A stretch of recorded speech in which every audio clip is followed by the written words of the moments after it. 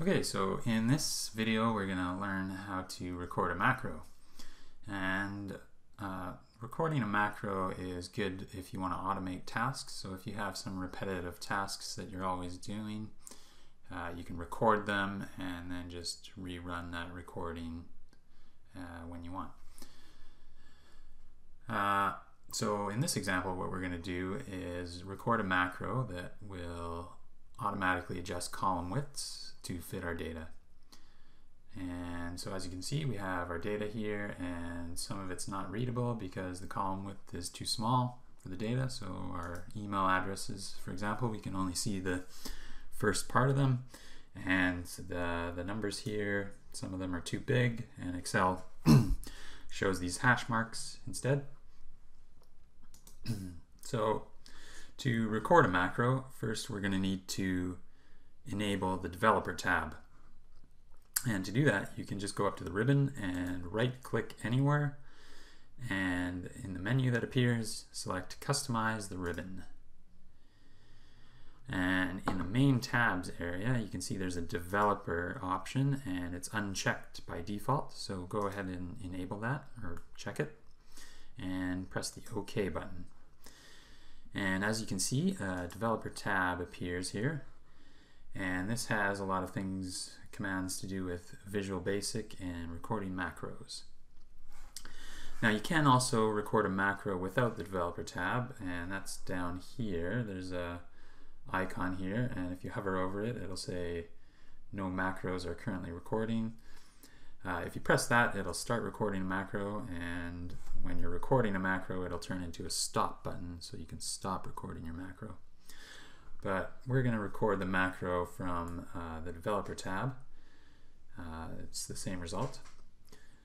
But if you press this record macro button, it'll open up the record macro dialog box, and then you can go ahead and rename your macro. So we're just going to call it auto adjust.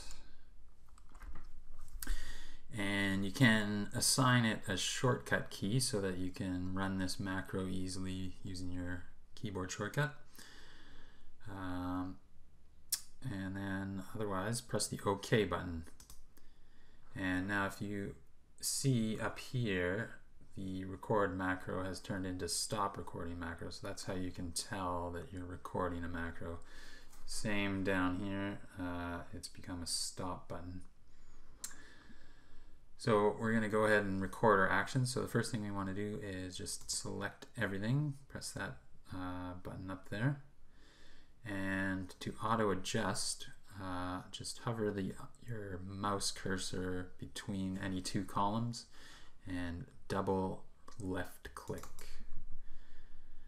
And that's all we wanted to record, so just go ahead and stop recording the macro.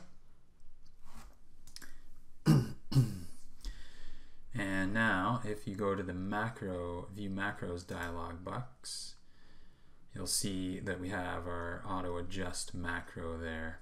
So we're just going to cancel that, and we're just going to readjust these columns just so that we can see if it's working. So again, open your macro dialog box, select your macro that you recorded, and press run.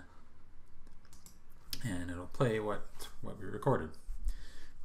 So what's happening is if you go into your Visual Basic editor, and it will have created a new module, so select that, and this is basically what it's recorded. So it's taken your actions and turned it into Visual Basic code. And you can see it's pretty simple code. It's just selecting all the cells and then running autofit on the entire column.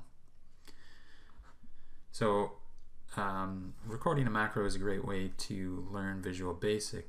So you can record your actions in Excel, and then you can edit and code things differently to do different things. So you can add loops and if-then statements and make your macro a bit smarter.